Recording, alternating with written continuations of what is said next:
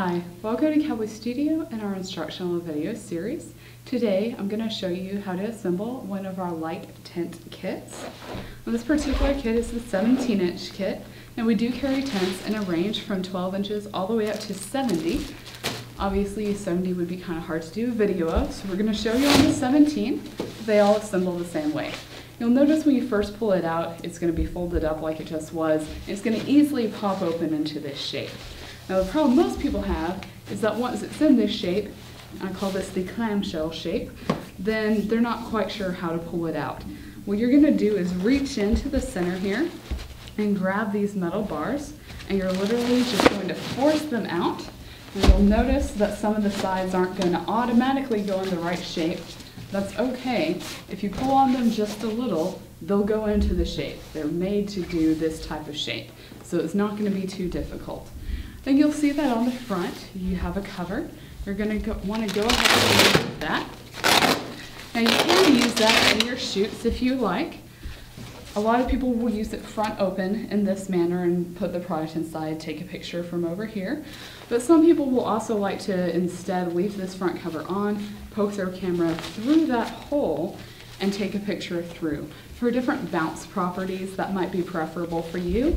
It's just going to depend on what you're doing in your situation. Now when you go to attach the inner background, you're going to want to unfold it, and you'll notice that there's Velcro at like 8 different places on this background.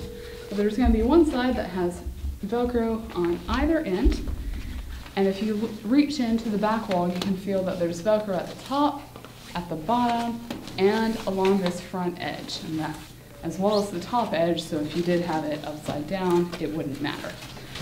So when you go to attach the backdrop, you're going to find those Velcro tabs and just reach in to the Velcro, slide it in. Then what I like to do is go ahead and kind of push it back and attach it at the bottom. Now you'll notice this is not going to be stretched taut like your backdrops would be on a background support stand where you have clamps pulling it tight.